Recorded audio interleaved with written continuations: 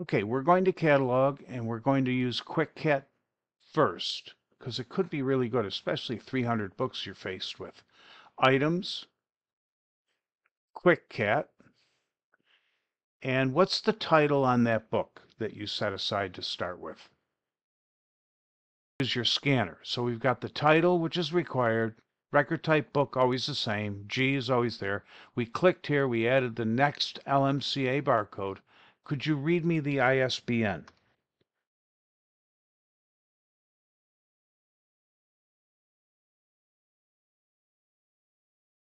Is there a 978? That one. Yep.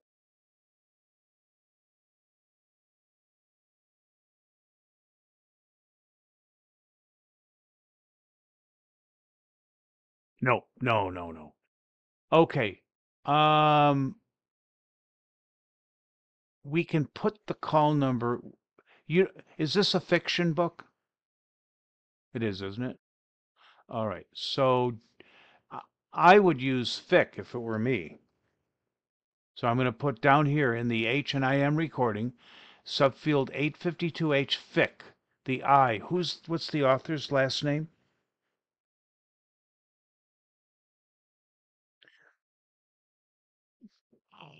The first one. What's the last name? Is it HAS?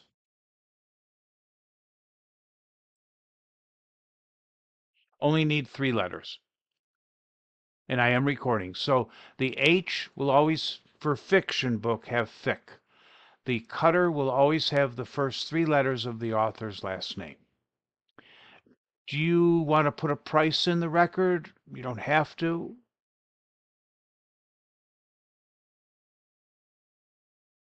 Okay. You don't have to. Most libraries lately aren't because if somebody loses it, they look up the replacement cost. And that's what you would charge. But we'll put it in. So what we've done is we put the title, the barcode, the call number, 3 letters FIC, HAS, the price up. No, you don't have to. And we're going to click Save. All right. Now let me show you something. I'm going to be kind of fast here. Items, let's go to the quick entry list. You see, there it is, right? In about 5 minutes or less, I bet that'll be gone. It's going out now, and all those resources that I added, it's going and looking for this book right now as we speak. Okay? Now let me show you the other way while we're waiting for this. Do you have another book?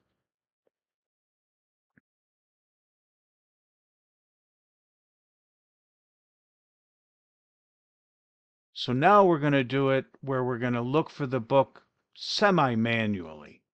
Items, now we just did QuickCat. Now we're going to go right to Z import. And you can decide what you like better. They're both fine. Some people use QuickCat exclusively, some people use Z import, whatever. I'm clicking Z import. And we'll start with the schools union. These are all your resources. We'll just start with the school. This is where you would normally type your ISBN. I'll put it in if you could read it to me.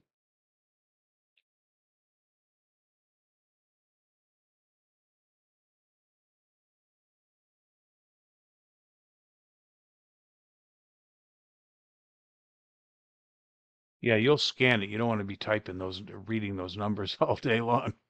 Let's see if we find it. Is it Hugatree Geronimo? Scholastic 2018. So to catalog this book, it's not going out looking for it. We just found it. By the way, if it came up no record found, then you could put in the author's last name, Stilton, hug, tree, or hug, tree, or Geron. Put a couple words of the title in. If you don't find it by ISBN, you could do it that way.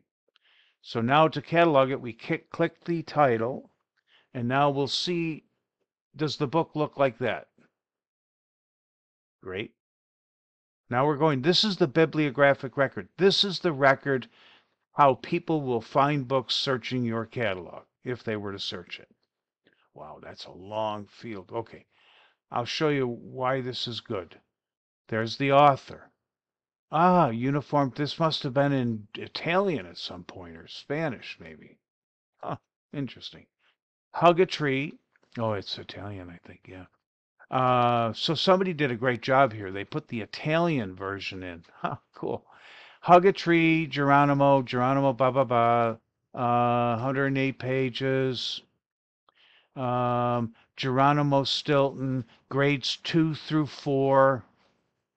Grades 4. A 500 note, just a basic note, something about the book which says it's based on an original idea by this person. 520, it's a summary, tells students and teachers what the book is about. And also, all these words are indexed. So if somebody said they wanted a book about an oak tree and they typed oak tree, this book would come up. There's the translated from Italian. Here's the author. If somebody wanted a book about trees, this book would come up. Mice, farms. This is a really good record. I would call this a very robust record. It's got a lot of access points. So if a teacher wants secrets, trees, mice, whatever, they'd find it. And you have your 521 reading level right here. Or is it? There it is, 521. Okay? This is a great record. Exceptional record, really. Wow. Wow. Wow, man, I'm sorry.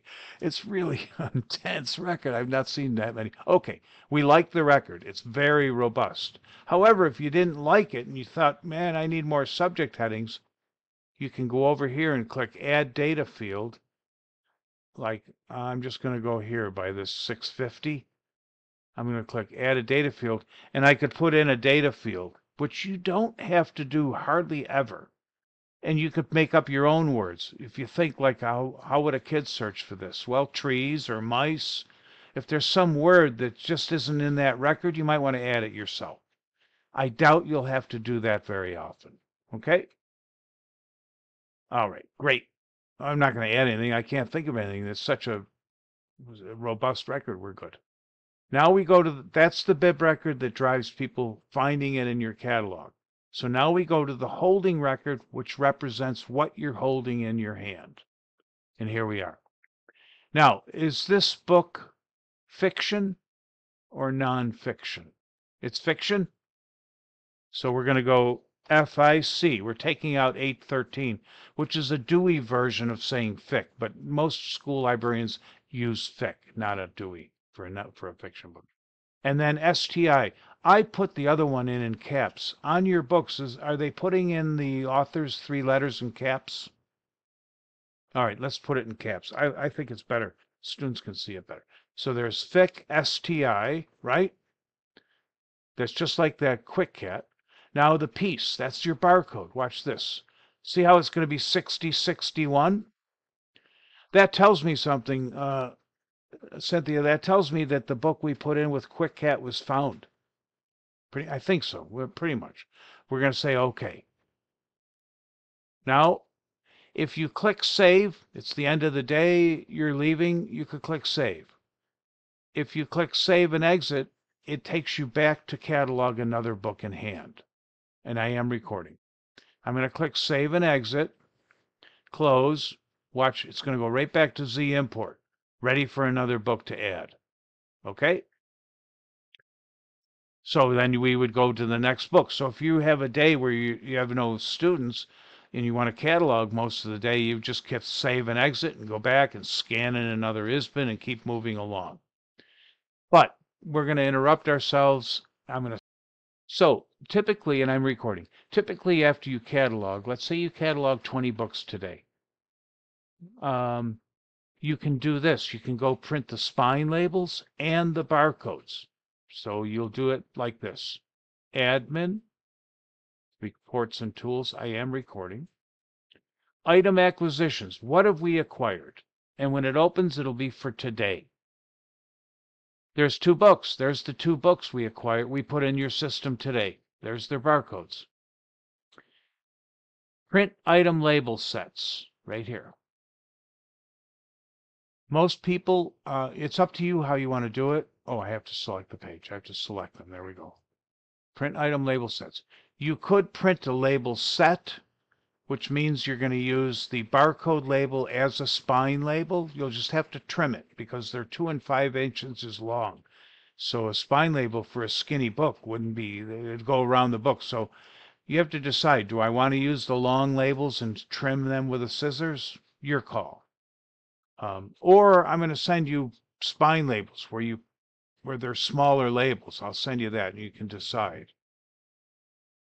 But for today, let's just look at print label set, okay? So I'm going to print selected, and there you go. So here's the spine label right here, all right? And then you get 2 barcode labels. Now you don't need 2. You really only need 1. That's a little bit of where you don't really need the second one, but it'll print anyway. So you have to think about that. However, let me just go back. That's printing a label set. Let me show you a difference. Let's click Print Item Labels. Let's just print the barcode label first. And it's nice to have the title, author, and call number on the label, okay? So I click Print Barcode Label, Print Selected. There's Animal Rescue, there's Hug a Tree. They would print out on your labels. You pull them off, you stick them on the book. When you stick them on the book, it's a good idea to have a barcode label protector when you print your own. That way they don't get smudged up. They don't pull off as easy. And I'm going to send you information of those 2. And you can buy everything from us if you want, or go out on the net, Amazon, etc. So let's just pretend we printed these. All right. So now I'm done printing this barcode. Now I'm going to print spine labels second because I made a decision to buy spine labels as opposed to using blank barcode labels for spine. So let's look at that. You'll see a difference. Print item labels, not barcodes. We already did that. Let's print spine labels. 1 by 1 2/3, 8 across, 6 down. These are smaller and they're made for the spine of a book. Print selected. There. Now we just have these 2, printing spine labels. It's a good idea to have a whole bunch. So, by the way, Cynthia, you could be cataloging for the next 3 weeks or whenever. You could catalog for as long as you want. And then when the items come in, just save these on a book truck so that you can put the labels on. You know, you don't have to stop cataloging because you don't have the labels, because we didn't need to stop today. We already have that barcode label range, LMCA. Yeah. Okay. I'm going to stop the recording.